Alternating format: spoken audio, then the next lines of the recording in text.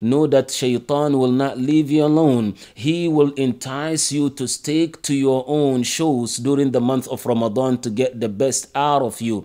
And that's why Satan, he has his own set of people that he utilizes to generate different series for the month of Ramadan. And not only in the Western world, even if you go to the Arab world, this Ramadan 2024, there are at least 8 different series, TV, dramas that they prepared. The top of the list is Musalsal al-Hashashin, the Musalsal of weed smokers. If this is prepared for the Muslims in the Muslim world, imagine here in the Western Hemisphere.